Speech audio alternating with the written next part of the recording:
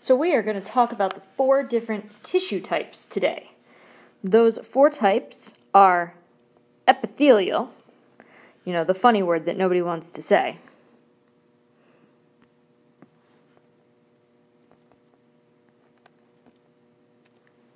Muscle,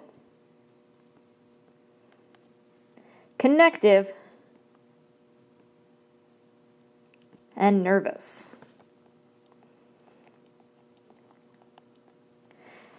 Now, there's things we care about each of these. Most specifically, we care about their structure and we care about their function. So for the epithelial tissue, when we talk about function, epithelial tissue does really one major thing, and that's to cover different things. So we either have epithelial tissue that covers our entire outside, like our skin, or epithelial tissue that covers pieces on the inside, like the organs. Now, if you're going to cover something, you want your cells to be very, very close together.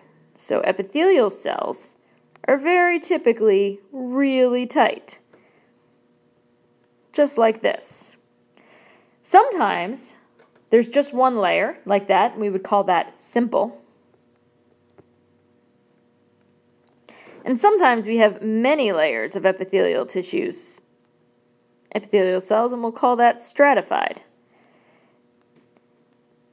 You want stratified in places like your skin, because on the outside, you're going to have a lot more stuff causing damage. If you cause damage to the outer layer, you're going to want another layer available. So we have cells that are very close together.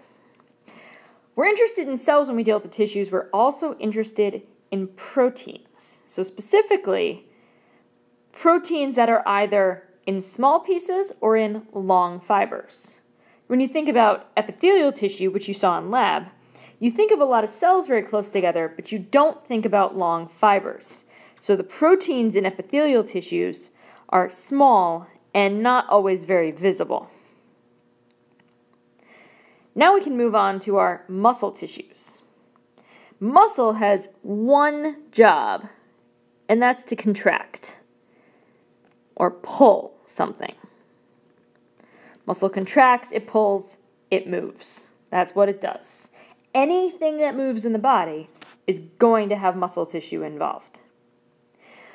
Muscle cells, similar to epithelial cells, have to be very close together to provide the strength needed to pull various things. However, you'll notice that muscle cells are significantly longer and they have long protein fibers in them. So even though the cells are very close together, the proteins look very different between the muscle tissue and the epithelial tissue. I'm going to jump ahead to the nervous tissue. Nervous tissue has a very simple job as well. It's to send signals.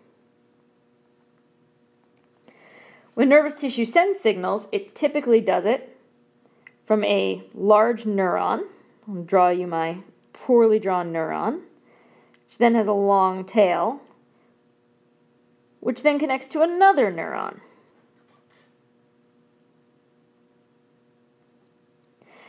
Now you'll notice here that unlike the other 2 tissues, your nervous tissue cells are actually somewhat spread apart. They need to send signals long distances, so they'll be long cells, but they're not always touching each other. There are extra little helper cells that are surrounding the nervous tissue, but we don't actually get too involved in what those cells are. We'll only learn about maybe one of them later on. Here you'll see these 2 nervous cells don't even touch down at the end. So their cells are farther apart from each other than in the other 2 tissues. Now, I also said we need to talk about proteins. So the proteins in nervous tissue, although proteins are important because they do everything, like the epithelial tissue, you're not going to see them as long strands. So you see these big cells, but the proteins are mostly real little things that go in between the neurons. So you see these little proteins will travel in between. They'll go from one to another, but they aren't the long strands, so the proteins are small and almost invisible in nervous tissue. So we have tissue that covers things, tissue that moves things, and tissue that sends signals.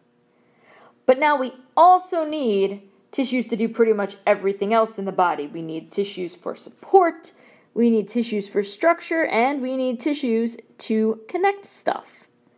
All of those tissues that help keep all the rest of the pieces together or do other jobs are the connective tissues. There's two types of connective tissues. Basic connective tissues, the typical ones, are mostly your support and your structure types of tissues. So for example, tendons, ligaments, and the tissue under your skin called areolar that you saw in the lab. Those tissues are made up of lots and lots of protein fibers. So similar to the muscle tissue, you have fibers that connect everything. However, different from the muscle tissue, you don't see in the connective tissue cells holding the fibers together. The fibers are outside of the cells. There are little cells, but they're far apart, and they help to produce all of those fibers. It's one of the reasons that connective tissues don't grow back well. So if you injure a connective tissue, such as a ligament or a tendon, there aren't very many cells to reproduce and rebuild. They have to build all of those long protein fibers, which is a little bit more difficult. So the connective tissue support its structure. It has cells that are very far apart and very small, and it has many protein fibers that makes it similar to the nervous tissue in the cells, and similar to the muscle tissue in the fiber structure. All four of these tissues are found in almost every spot in the body, but they work together in different ways. So when you are going on forward to look at the organs such as the skin, you'll want to stop and say, okay, where are each of these tissues? What are they involved in? And then also always keep an eye out for those proteins because you know they're going to be important.